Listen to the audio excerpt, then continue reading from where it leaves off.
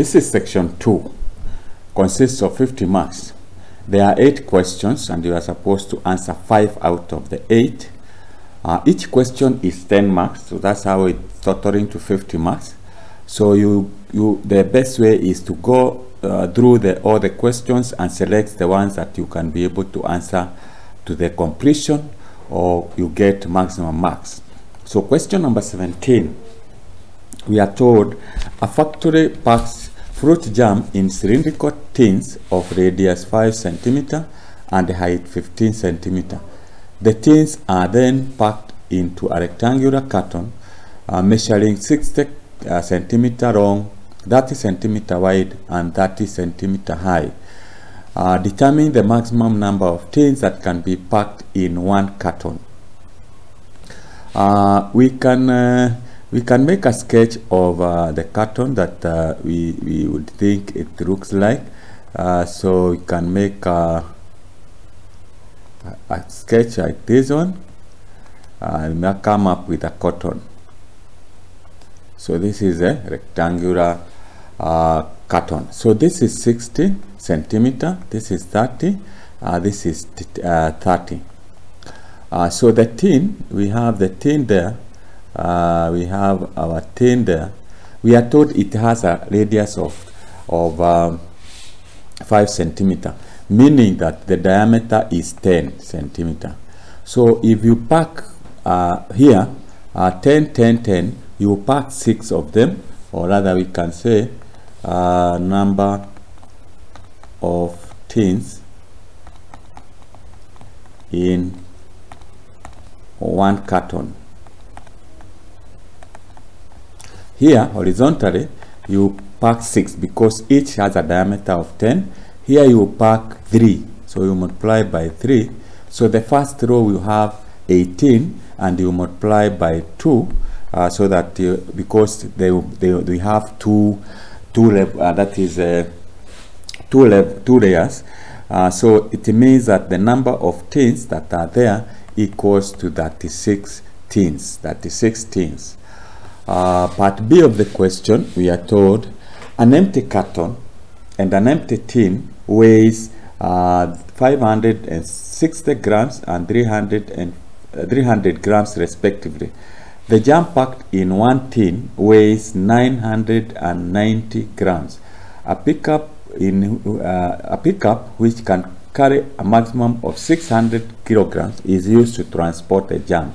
Determine the number of the maximum number of cartons the pickup can carry. So we can say we have the carton is 560 grams, tin is 300, and the jam is 990. So we can say weight of carton. You say it is 560, the weight of the carton, plus 300, the weight of the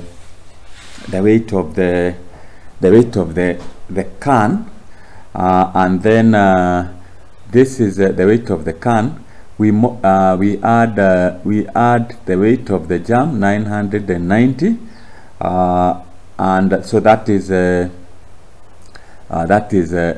and we are supposed to multiply this. We are supposed to multiply by 36, so that we get the total number. This is the can and this is the jam inside.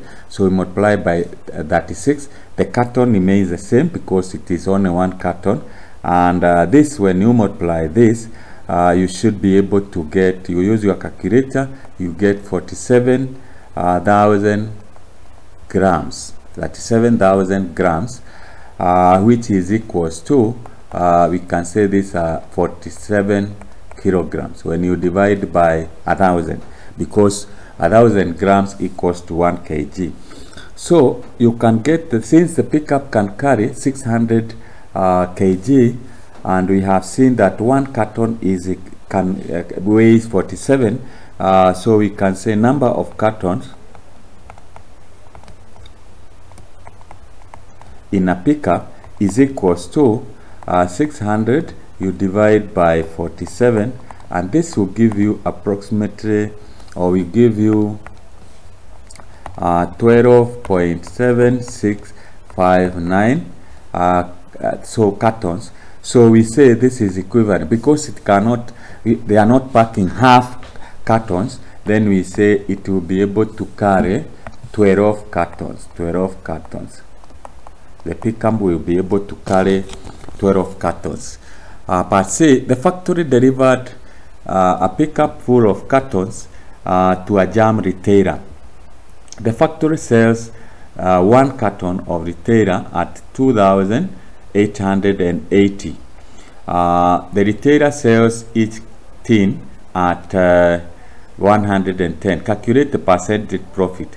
So if they are selling, we can get the profit. The seller is since it is we are saying 12 cartons delivered, you multiply by each carton has 36 cans, and each can is being sold at 110. So that is what the retailer will get, and the factory, they are selling, they have delivered 12. You multiply by each carton, they are selling at 2,880. So when you try this with the calculator, you get, this is 47,520. That is the money that the retailer will make, and the factory will sell at that 4,560, which you get, it is 12,960. So that is the amount the retailer will make. So we can say percentage profit